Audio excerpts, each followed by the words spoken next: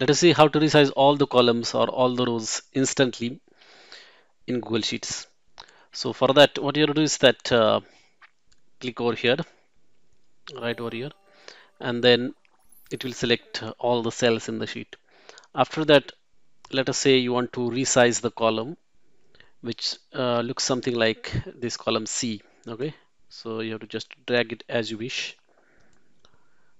and then you will notice that all the columns will be of the same size as C, like that.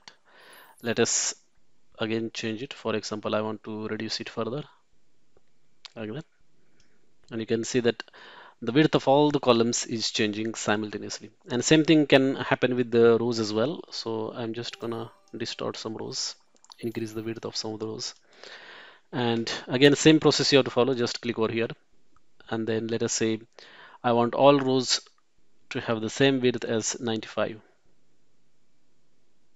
row 95. So I'm just gonna drag it like that, and you can see that all the rows are resized, which are matching with the row 95.